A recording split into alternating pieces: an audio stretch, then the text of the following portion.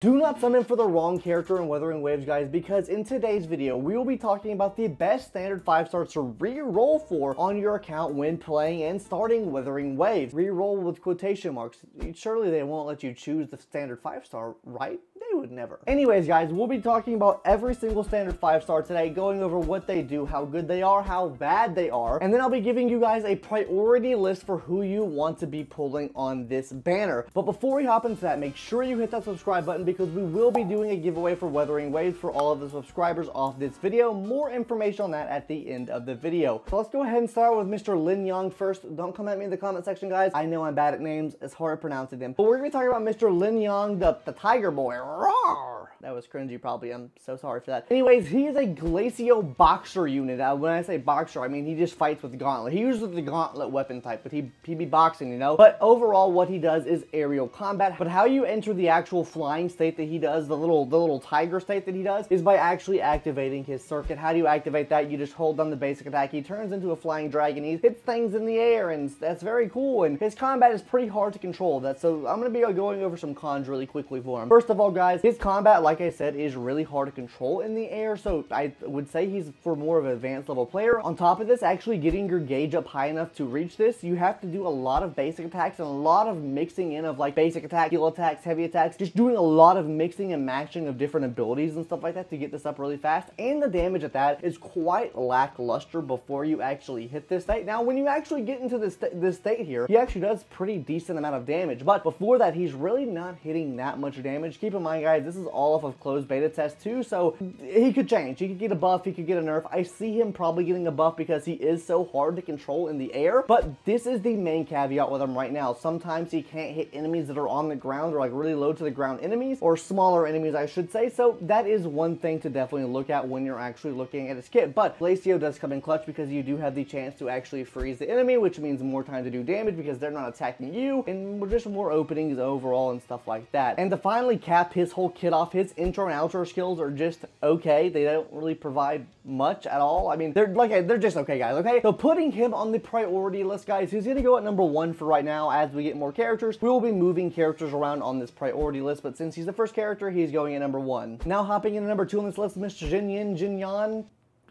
I tried my best. So guys, she is going to be a wind, also a boxer. She uses gauntlets as well, and she's boxing using chi and doing stuff like that, okay? Her whole kit revolves around basically getting chi, right? And honestly, her damage is pretty nice. Like, it's pretty okay damage for a 5-star in this game. Not the best damage you can get from a 5-star, but it's also not the worst either. I would say she's pretty middle of the field, probably plays pretty decently as a sub DPS. The main issue with her is that her chi, when you're trying to activate the max state, does take a little while to actually activate it. Keep in mind, guys, when she's in this state or when you're charging her chi up trying to get the max blast, it does take a couple seconds to get there. She is resistant to being interrupted, but resistance doesn't mean she is impervious to getting interrupted. So this is why I have her lower on my list here. This is why I'm talking about her right now, because of this state being so kind of weird to actually play with. On top of this, I've heard a few rumors going around that her damage might be getting nerfed even more, so that's why I kind of have her here on the list. But the basic breakdown of her kit is she uses ki, right? But you want to make sure she's using ki at the highest capacity. So she has different levels of ki. Let's say 4 levels of ki, right? At level 1, she gets a rank 1 shield, she does some damage. At level 2, she gets a rank 2 shield, does some more damage. Level 3, she gets a rank 3 shield, does even more damage. At level 4, she does a rank 4 shield, does the most damage, and then provides herself with some healing as well. So that can come in really clutch. So she kind of acts like a self-sustain for herself. But that last key strike, it actually takes time to charge up. It takes you a long time to actually charge that up. So by the time you're charging it, normally an enemy's coming at you, especially if the enemy hits you with a special skill. Good luck getting that one off, bucko. I just don't think that's really gonna happen for you, if I'm being quite honest with you. And like I said before, her damage output is pretty okay, but if she gets a nerf, then the damage is gonna go down. Her intro and outro skill is also another caveat with her kit, mainly her outro skill, because her outro skill buffs ultimate damage, and most characters in this game don't do per se ultimate damage. Like, take our first limited 5-star in the game, name LingYang, for example, right? His ultimate damage, it doesn't count as ultimate damage, it counts as heavy attack damage. If you were to use him and her on the same team together, he wouldn't be getting that buff at all, so it doesn't really make sense to run her on as a sub DPS on that team. Even though typings really don't matter in this game, I think it would have been better if they would give her maybe an elemental damage burst versus like an ultimate damage burst, because like I said, most characters really don't use the ultimate damage multiplier for their ultimate. Some do, of course, but I think there's just better options to run with those characters. Though I can see maybe she gets a buff to the amount of time she takes to charge it up, so if they buff that and maybe reduce the time, that can make her a little bit better. But if we were to bring up the priority chart again, I would probably put her above LingYang here,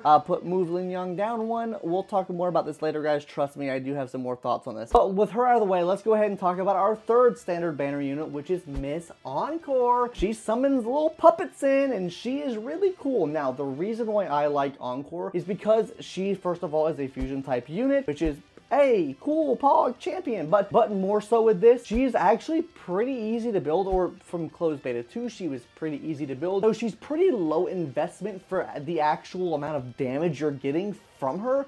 So that means you don't have to really put much into her to get a decent amount of damage out. Really, the problem with her is, for me anyways, is I think she's kind of boring to play. Like, overall, she's just okay because she's like a range type character. So to me, it's like a kind of like a klee situation. I never really like playing klee and genshin, and that's how kind of she looks to me, like a klee type of situation. So me personally, I don't really like it too much. I love her character design and everything like that, and I think that's cool, but overall gameplay for me is just not there. I think her damage is gonna be okay, but that's kind of okay for the amount of like it actually takes to build her up, right? So she has a really low requirement for the build. That means the higher investment you put into her, theoretically you should get higher gains out of that as well. Having a lower investment character is pretty good, especially if you're a free-to-play light spender player that doesn't want to spend much time investment into the game. This could be a good option for you to choose. Putting her in the priority chart, let's go ahead and throw her up at, yeah, number here. You see how the trend's going, guys. We're just moving them down as we go, but trust me, we're going to talk more about that later. Number 2, guys, CALCHARO, our lightning daddy, okay? Now, I was very hard pressed to not move him up higher on this list here, or as far as priority goes. He does a very, very good amount of damage. On top of this, he is kind of like a pretty straightforward character, if I do say. He's like an Unga Bunga character, okay? These next two characters are very Unga Bunga, and that's why I think they are going to be so good, especially if you're coming from games like Genshin. Genshin's combat is kind of Unga Bunga. There's not really much complexity to the kit. Same thing with CALCHARO here as well. There's not really much complexity to his kit. The real reason he's here is because he's an electro type unit, and we all know the next featured unit, Miss Yinlin, coming out. She's also an electro unit, and she might help him out do a lot more damage, and then vice versa.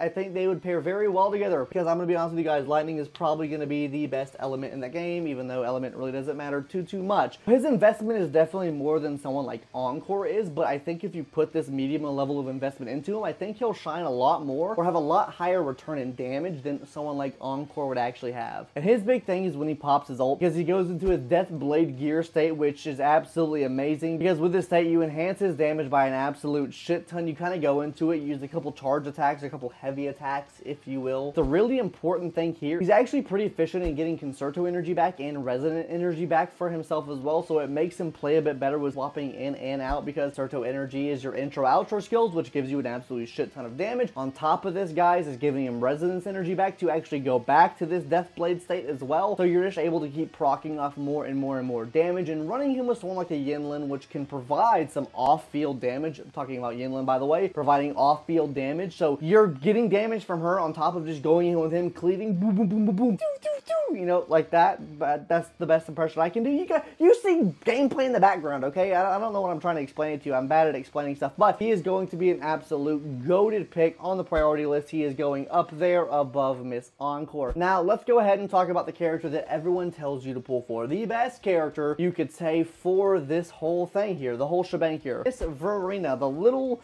plant girl, which summons carrots in and gardens in and heals you and gives you buffs and has some off-field damage as well, and just overall fully supports your team. Now guys, she is the best, right? She is the de facto best. You can run her on any team. She's gonna work out. She heals your team first of all. She gives buffs for your team, which is really good. She is really straightforward to play. She is probably the most straightforward character in the game to play. She is probably the most brain-dead character in the game to play. And that's why I'm gonna advocate that you do not pull for her, because I think you are going to get tired of it really fast. Okay guys? And now I give her flowers, of course, right? She is really good. Like I said guys, on the priority list, she goes number 1 if you want to go hardcore sweaty meta gamer, right? But I think if you want to have a fun experience in the game, let's pull up this priority list here again. I think we move Mr. LingYang up to number 1. That's who I'm getting, gamers. I'm getting Mr. LingYang, of course. He looks like it's such a fun character to play. Even if he's buggy, even if he doesn't have good damage, I am definitely pulling for Mr. LingYang up here because I just want to be scuffed, you know? Imagine how good of a feeling it is getting good with him, right? I would obviously move down the rest of the characters here. Probably, I would honestly move VERINA down to the bottom. Me personally, guys, I'm not getting VERINA. I think if you want to have like a more casual experience with the game, or I guess like have a more meta experience and get the meta option, then VERINA is definitely the option for you. But if you want to have fun with the game, guys, get the character who you want, right? CALCHARO if you like CALCHARO. Encore if you like Encore. Get the character you like. All these characters should be able to beat the game regardless of meta stats, anything like that. They should all be able to get you through the game as long as you're building them proficiently and efficiently, which is why you should be subscribing to this channel, because I will be having build guides out on some of these characters. I'll be having build guides out on some of the 4 stars. And now we're going to talk about that giveaway, guys. Now, the giveaway, all you need to do for that is hit that subscribe button on this channel right now. And in the comment section down below, we put WUWA better than Genshin, okay? So anyone that subscribes to the channel puts WUWA better is better than Genshin in the comment section down below. WUWA is better than Genshin. You will be entered in for a chance to win the WUWA giveaway, brother. Yes, sir. I should probably also mention, you will need a Discord so I can actually DM you. That's the only way I'll be able to actually get in contact with you. So if you don't want to join the Discord, links in the description down below, by the way, you can definitely just have a Discord account. So if I need to message you on Discord, you're there for that. So guys, that giveaway will probably be done in a couple days from now. I will let you know in a community post, which you'll see if you're subscribed. Anyways, guys, that's going to do it for today's video. What do you guys think? Who are you guys pulling for? What are you guys playing with? You guys excited for Wuthering Waves? What's the character you're most excited for and the character that you're getting off a standard 5-star? If they were to give us a selection, that is. Anyways, guys, see you guys later. I'm out here. Bye.